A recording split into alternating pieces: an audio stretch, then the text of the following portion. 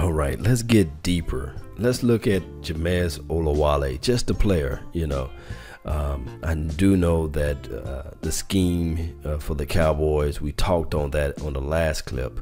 Let's just look at Jamize Olawale, J-O, and see what type of player he is. Now, he does have the shiftiness out of the backfield, and these are things that I like to see too as well. But with that being said, I think that he is a complete fullback after looking at film.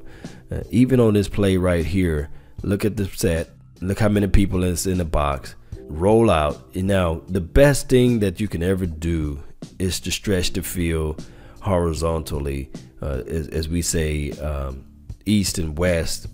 When you have a running back threat and they're doing an all-out blitz, you can always have that element of surprise when you have a fullback that can catch the ball. Now, is he more of a hybrid or H-back? Yes.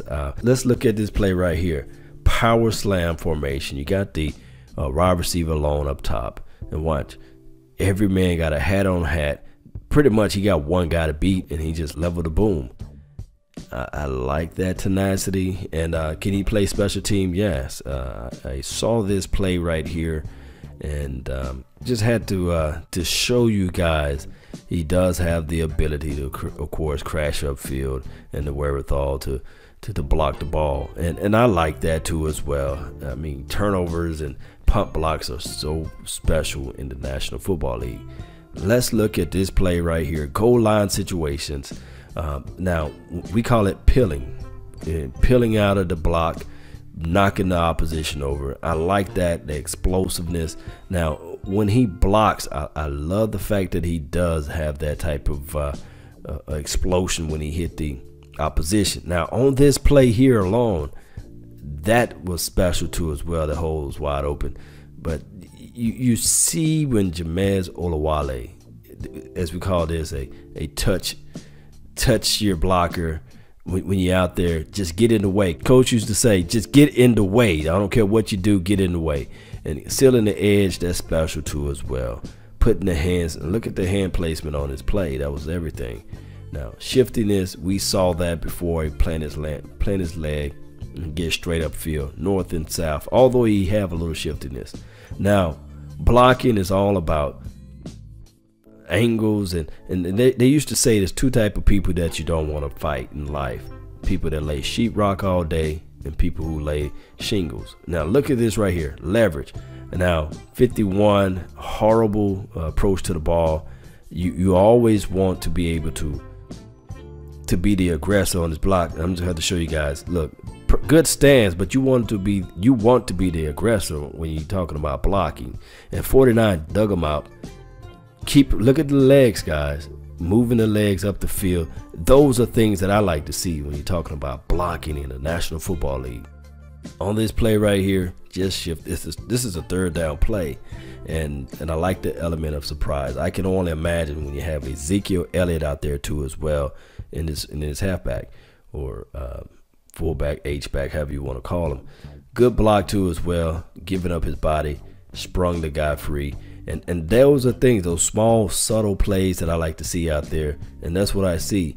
Now, catching the ball out of the backfield, we see that he can do that too as well. I said that in the last video.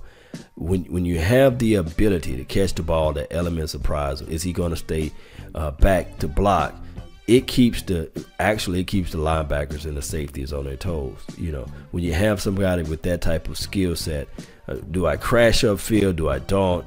And that's what he brings to the table. Now, as far as scheme and things of that nature, we would never know.